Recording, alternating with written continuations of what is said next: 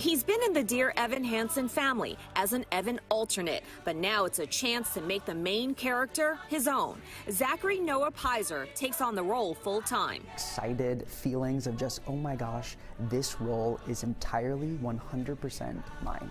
And that is, so special. It premiered on Broadway in 2016, with Ben Platt originating the lead role. Since then, the show has garnered accolades and a slew of Tony Awards, including Best Actor for Platt. Much of the critical acclaim for its storylines tackling issues facing many of our youth today.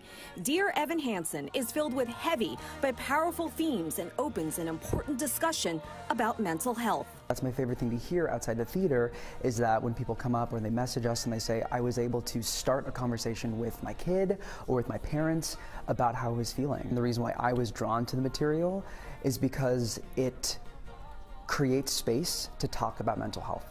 Evan Hansen is a high school student dealing with social anxiety. In an effort to boost his self-esteem, his therapist encourages him to write letters to himself, like daily pep talks. After the suicide of a classmate, Evan fabricates a story about his role in that student's life. The show also touches upon bullying, loneliness, depression, and overall teenage angst, all against the backdrop of a soaring musical score.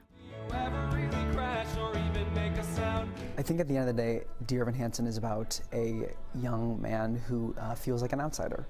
And I absolutely was that kid. I was that chubby little Asian American kid in middle school. Was pretty tough. As Piser steps into the role, he steps into history as well. I'm going to be the first Asian American person to play this role, a role that wasn't written for an Asian American person to play. And I hope that that just opens more doors and opportunities for other people of color. And when Piser dons that famous blue striped polo, he says he's drawing from his own life experiences. I was that kid in California who was desperately searching for a face that I felt like I could connect with or that I saw myself in on stage, on the screen, and they were there, but it was very few and far between.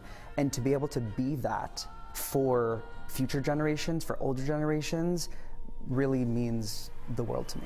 I'm Shirley Chan for Pix 11 News.